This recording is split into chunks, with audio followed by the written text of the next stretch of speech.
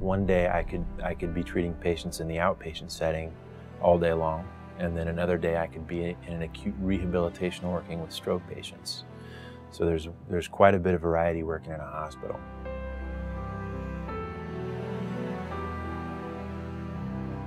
It's a vast field and there's lots of different settings. There's pediatrics, there's geriatric care, and there's athletes, postural training, and outpatient setting. So I get a good variety. Working in a hospital, you feel included with all the decisions that are made, whether you're deciding whether a patient's ready to go home and you're making recommendations as to what type of therapy they need. Yeah, IASIS is a great company to work for. They do give you a lot of support, not just from the standpoint of the equipment and the variety of the settings and the resources that we have, but they offer education, reimbursement, which is really, really nice these days. It's more of a team approach, and quite often we all get together and discuss patients to find out kind of a global approach for a solution for a patient.